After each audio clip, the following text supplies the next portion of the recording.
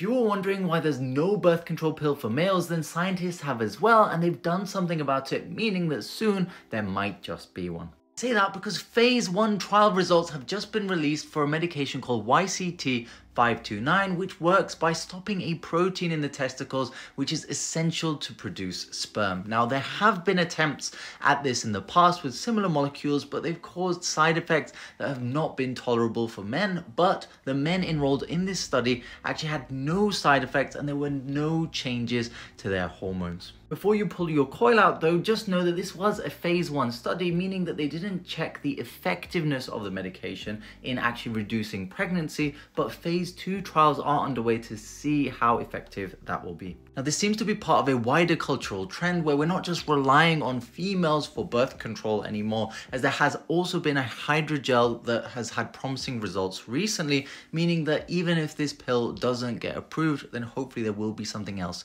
in the pipeline, quite literally.